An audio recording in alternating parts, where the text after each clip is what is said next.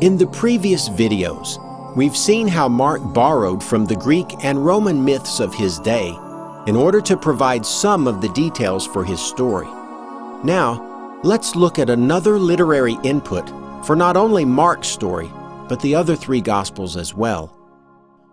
Before any Gospels existed, but not long after the idea emerged that the Jewish God in fact had a son, Christians had been searching for the details about this new Son of God by digging through the Jewish scriptures, what we now commonly call the Old Testament. We know that many of the passages were believed to be prophetic, God speaking through the prophets of old about His Son, but hiding that information from mankind until He started revealing it sometime around the turn of the Common Era.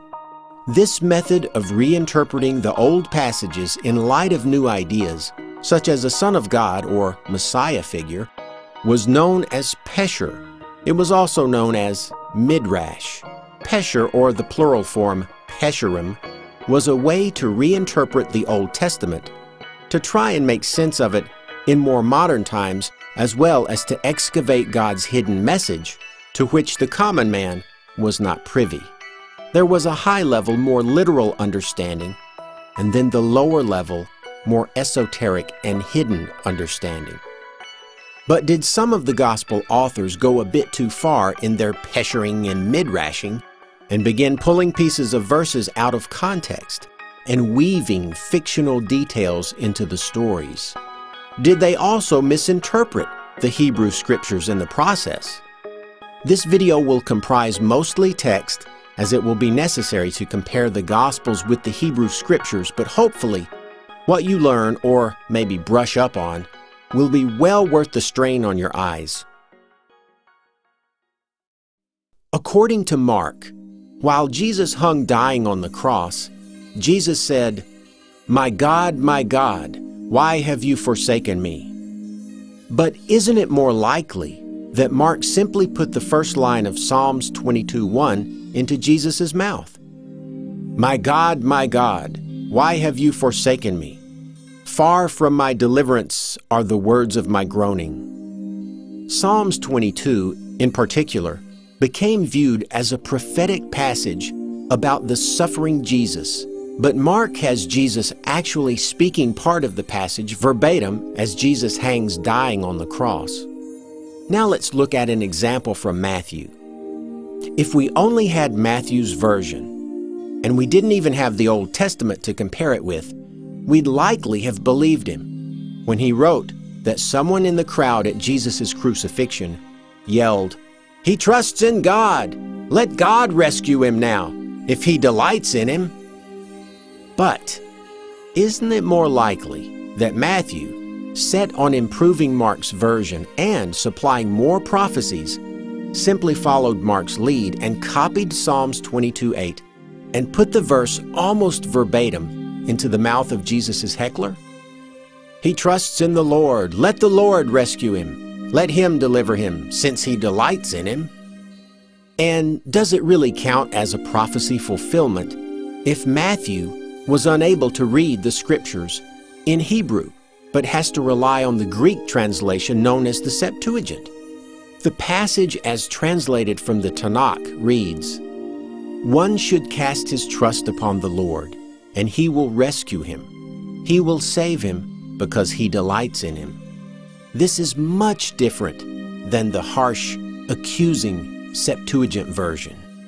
"He hoped in the Lord. Let Him deliver him. Let Him save him because He takes pleasure in him."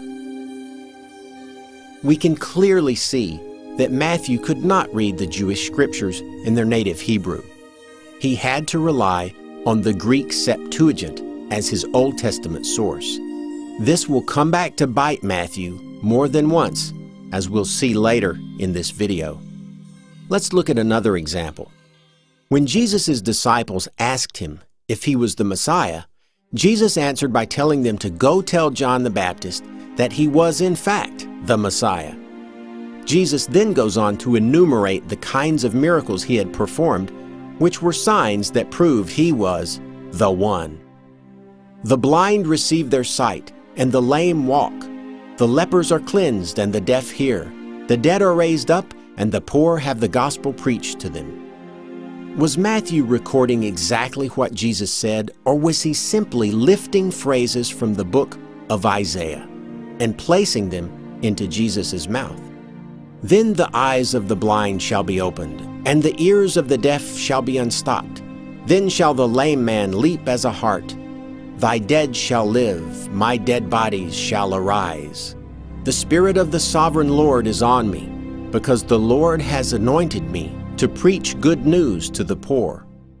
Now, remember that claim I made that Matthew's reliance upon the Septuagint would come back to haunt him?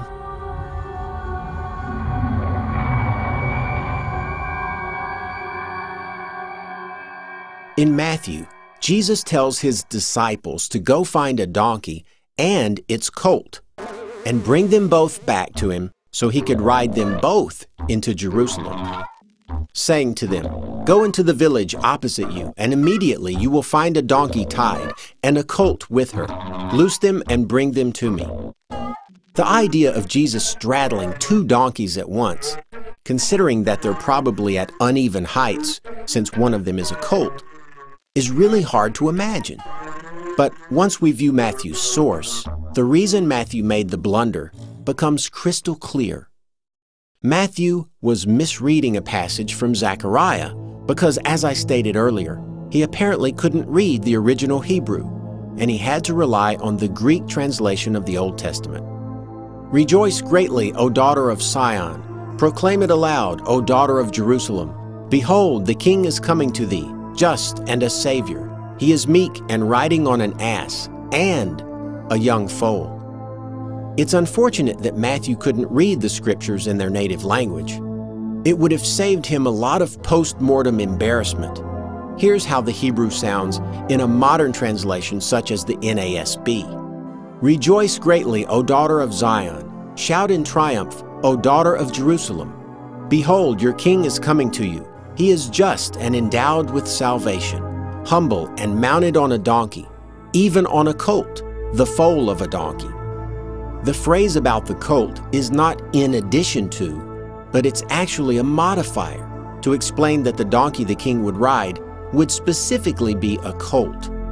This is known as a Hebrew parallelism, a form of restatement, a sort of poetic structure. It sometimes also adds further clarification. There is only one animal mentioned here. That Matthew had to rely on the Greek Septuagint instead of the actual Hebrew text is quite clear from this side-by-side comparison of the Septuagint Greek to Matthew's rendering. You can see that Matthew copies the Septuagint verbatim but leaves out a couple of phrases. This would not have happened if Matthew was copying from the Hebrew texts. Now, oddly enough, Mark, John, and Luke make another small blunder that Matthew also made. All four Gospels refer to the donkey as a polon or colt, a young foal. But the actual Hebrew word in Zechariah 9:9 carries no indication of age, only that the animal is an offspring of another. Without bogging down this whole issue, we can see the same setup in Genesis 49:11, a parallelism involving, oddly enough, two donkeys, which are in fact one donkey. Binding his foal, the Hebrew ayir, meaning offspring, but not necessarily a young offspring, unto the vine, and his ass's colt, colt here being an unnecessary translation because athaun bin simply means the son of a she-donkey, not necessarily a young son of a she-donkey. Unto the choice vine. He washed his garments in wine, and his clothes in the blood of grapes. There is only one animal here, as we can clearly tell by the distinct parallelism. The man is binding one donkey, an offspring of a she-donkey, to a grapevine and washing his clothes in wine. The blood of grapes is just another phrase meaning wine. The binding and washing are simply repeated using slightly different wording, but there is only one washing going on here and only one donkey. and the Hebrew word ayir does not indicate youth at all, and as such there is not necessarily a colt involved. This is the same Hebrew word used in Zechariah 9:9, and once again, the Septuagint translators have erred, causing the evangelists to also err, as no one would ride an unbroken animal that was physically immature and not very strong. But again, the word ayir does not mean colt necessarily. The Septuagint translators made a tiny error and interpreted the two parallel Hebrew phrases as talking about two different animals, and they inserted the Greek word for and, which is kai, and that's almost always used to mean in addition to or as well as. And this caused Matthew to create the hilarious prophecy fulfillment of Jesus straddling two donkeys at the same time. They brought the donkey and the colt, laid their clothes on them, and set him on them. Ouch! That's gotta hurt those inner thigh muscles.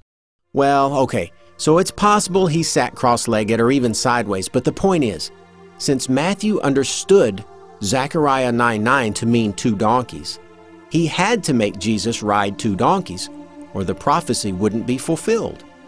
Matthew then goes on to reference the passage explicitly, Zechariah 9:9, as proof that the prophecy had been fulfilled, and he explicitly uses the Greek word kai to denote two distinct donkeys. Tell the daughter of Zion, behold, your king is coming to you, humble, and mounted on an ass, and on a colt, the foal of an ass. Incidentally, only Matthew made this blunder of misinterpreting Zechariah 9:9. Mark, Luke, and John interpret it correctly and have Jesus riding only one donkey. Fear not, daughter of Zion, behold, your king is coming, sitting on a donkey's colt. And he said to them, go into the village opposite you, and as soon as you have entered it, you will find a colt tied, on which no one has sat. Loose it and bring it. Go into the village opposite you, where as you enter you will find a colt tied, on which no one has ever sat. Loose it and bring it here. And one last thing before we leave the triumphal entry scene. We see Mark depicting the crowd as welcoming Jesus with shouts of Hosanna in the highest, and blessed is he that comes in the name of the Lord. Two interesting things come to mind here. The first is that again, the crowd is made to say something that Mark, or earlier tradition, actually found in the Old Testament. Hosanna, O Lord, blessed be he who enters in the name of the Lord. Praise him in the highest. Here is Mark's version again, and I'll point out a little problem with Mark's understanding. Hosanna, blessed is he who comes in the name of the Lord. Hosanna in the highest. Notice that Mark seems to believe that Hosanna means something akin to praise God or praise the Lord, for he replaces the word for praise him in Psalms 148 verse 1 with the Hebrew term Hosanna. Unfortunately, Hosanna doesn't mean praise the Lord. It means save us or save us, Lord.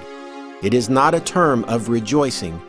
It is not a term of praise, but one of petition, a cry for help. Perhaps Mark accidentally confused Hosanna with the actual Hebrew from Psalms 148 verse 1, which is Halal Yah, or praise Yahweh. You might recognize the sound of that.